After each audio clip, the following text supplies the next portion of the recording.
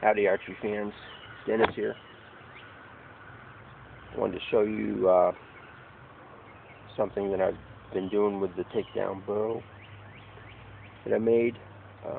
Added a bow fishing setup to it. Basically, two main components are I put an arrow rest, which I just took a brass bushing and with some spacers put it on a grinding wheel and ground a U cut into it.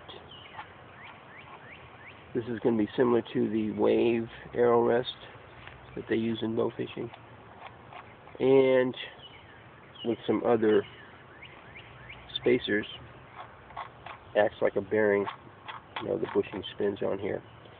I drilled a hole in the riser and put a threaded insert there so I could secure that with a screw.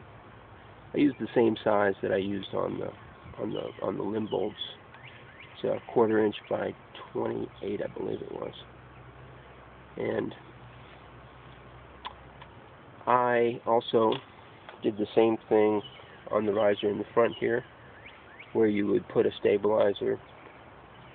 I have a piece of 1/4 inch all thread and a piece of 3/4 inch PVC pipe. Secured a fishing reel. Started first with just some fishing line wound up on the pipe, and I had some spider wire 50-pound test line, and it actually did work, but it's kind of a pain to have to wind it up by hand each time, but it did work. When I added the fishing reel and then the actual bow fishing line, this is I think 120-pound test bow fishing line, which you can buy it. I bought it at Academy Sports. I imagine other sporting goods stores carry it. I had to buy a large capacity fishing reel that would hold it, because this stuff takes up a lot of room, and this is only about 20 yards on here, and it filled the spool. Let's see, the other thing, first I experimented with some different arrows. You can use a carbon arrow or aluminum arrow, but they tend to not penetrate in the water as well as these fiberglass arrows. But whatever kind of arrow you use, you want to have a slide mechanism so that when you shoot this, your line is out at the front. Otherwise, the recoil on this line, the shock on the line, causes it to loop, and it can catch the bow, the reel, your hand, or whatever's available.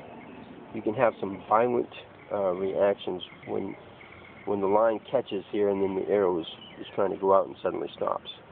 You can break stuff that way. So for safety purposes, and also you could have the arrow kick back and hit you with the bow, with the broadhead or the fishing head on there. What's nice about these, I bought this arrow, I got a couple of them with the point installed, and it was only like $6. You can take the barb out, which comes in handy when you're removing it from a fish, but also for target practice. You just take the barb out, screw it back in, and now you're ready for target practice. You definitely don't want to be shooting a barbed arrow into your target.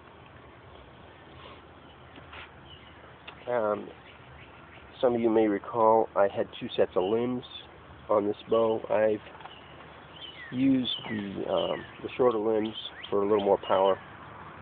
I found that because of the drag on the arrow with the line, it does create a little bit of drag.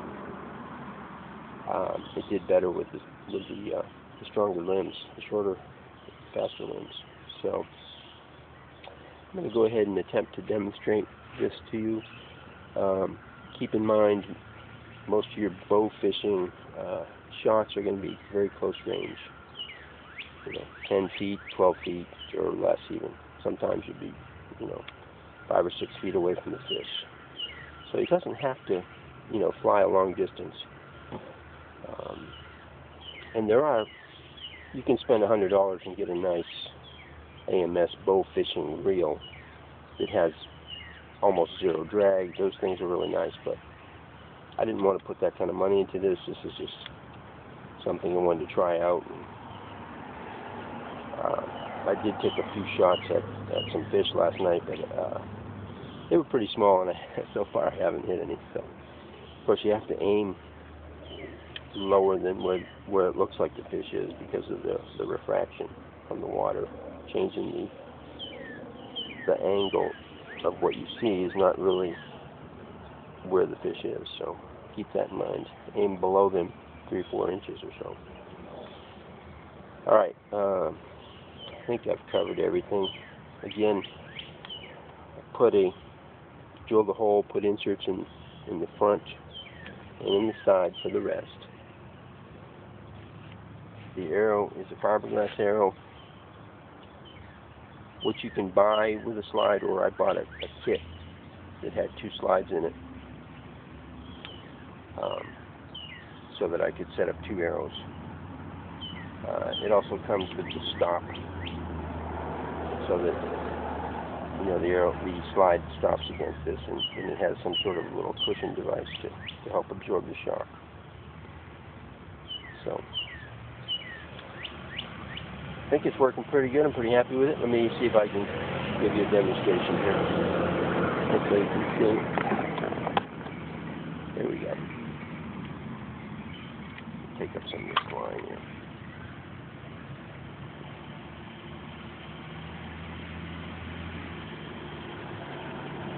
One thing I've been doing is making sure my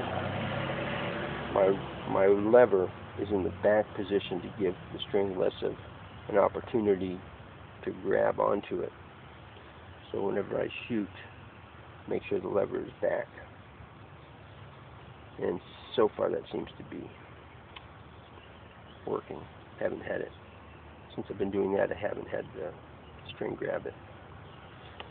Alright, the other thing I did is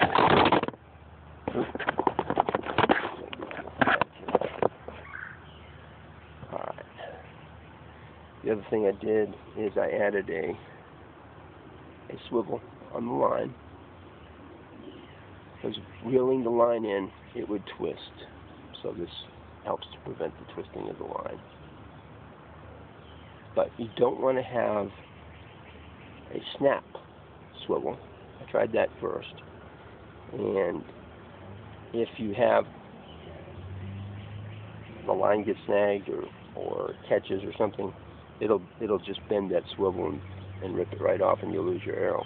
So I've got just a swivel tied on, and then I made a little like a little short harness on the swivel that I just loop into this swivel, which I can change this out and insert another arrow if this arrow becomes damaged. So